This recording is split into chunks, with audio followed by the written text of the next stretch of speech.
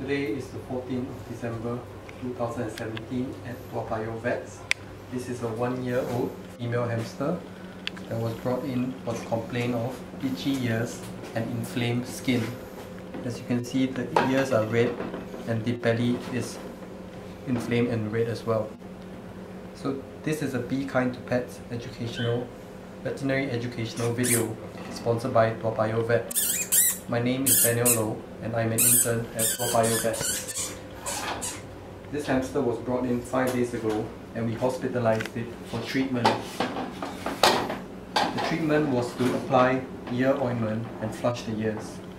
For the inflamed skin on the belly, we clip the hair on the hamster and apply skin ointment. On the 5th day of hospitalization, the hamster is about to go home. Its appetite is good. It is eating, drinking, urinating and producing feces.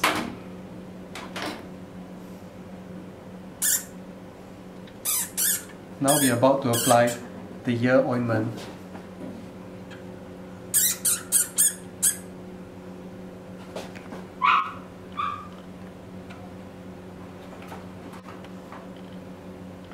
Two years or 1 year? This is for both of its ears. So inflammation of the ears is probably due to the sand getting into the ears, and this is quite common because the hamster is being given sand baths and some of them love to roll into the sand, and most likely the cause of it will be inflammation due to sand bath. We need to show the hamster at this corner because obviously we can't see it. Yeah. Now this is a very nervous hamster. So now we have done the ear drops. So the next part? The next part of the treatment is to disinfect the belly of the hamster before we apply. Do we shave the belly? This was shaved under 5 days anesthetic? ago. Yes. And you see the inflammation is bad and there's infection. So ulcers? Any ulcers? How long has the skin disease been going on? Probably for many weeks already. The owner said 3 days. 3 days. You can see especially the neck. The neck is really ulcerated. So even in dogs and in dogs with ear diseases, the hamster and the dog scratches the neck. You can see the neck is really badly inflamed. So we are treating it every day, and it's already been 5 days. At least the belly, there's still less inflammation in the belly. Now this one is a bacterial infection and sometimes a fungus as well. So we are giving treatment of cream.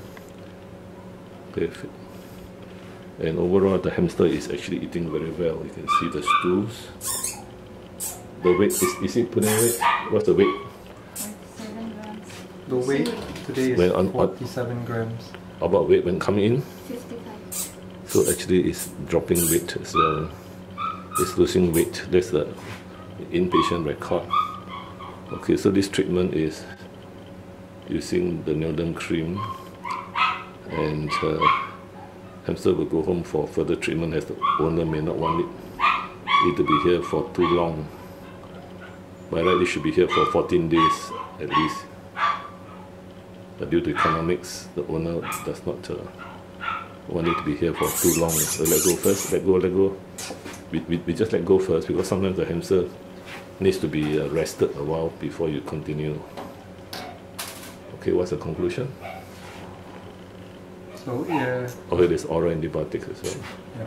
So this treatment is oral antibiotics, ventral, and also oral steroid, prednisolone, which was given in concurrent with the topical treatment. This hamster is particularly difficult to catch, and it happens because he's in pain, his skin inflammation, he doesn't want people to touch him. But so I don't think the owner really can do it. You should got to wear gloves. Now my assistant used double gloves to hold the hamster. So that's how you give medication, holding it, and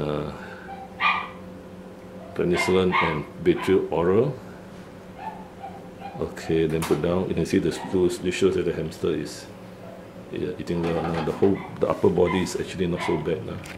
Upper body inflamed, no. So what's the conclusion now? So in conclusion, this hamster has responded well to treatment, although it's losing weight in hospital. It is going home today with oral medication and instructions to continue the topical treatment. What's the diagnosis? Diagnosis Medical. was otitis externa and ventral dermatitis, or Okay. external ear infection and inflamed belly. I can't see the hamster. Okay, so we conclude. Okay, the owner has come for the hamster, but has I can advise her, put down further so that it won't drop.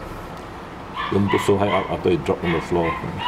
They put inside. You can see it's much better, but on the neck there, the neck area, I don't know whether you can see. Oh, okay. The neck area, just turn upside down. You can see the neck area is really ulcerated due to scratching. Then you can Careful. Okay, put down first. So it's better not to bring back unless you know how to do it. So you could clean, wash. So how do we actually clean her? Like use a cotton bud or? Facial cotton, but you got to hold like what we did just now. Can you manage to do that? Because otherwise it will get worse and worse, and then the whole thing will be full of pus, and the skin will be broken, smelly. There's some cheesy smell after that. I mean, if it continues like that, But is she like improving, like getting better? Okay. Yes, definitely. She is eating well. Yeah.